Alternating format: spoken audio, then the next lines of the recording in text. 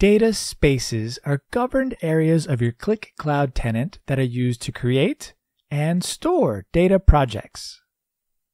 Personal spaces are private. If you want to provide access for other users to your project, you should create a shared data space. Click the plus icon and enter a name and optionally a description, and then click Create. When a space is first created, only the user who creates a space is a member of that space. You first add members to the space, then you assign them roles to give them permissions to the space and resources in the space. You can assign one or more of the following roles. Can view. This member can view data assets and data resources, but they cannot make changes. Can edit. This member can view and edit data assets in the space, as well as create new data assets.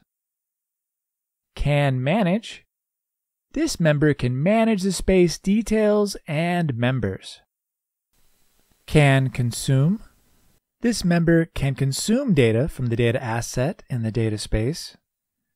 Members with the Can Consume role can also use resources from a data space when building apps in personal, shared, and managed spaces.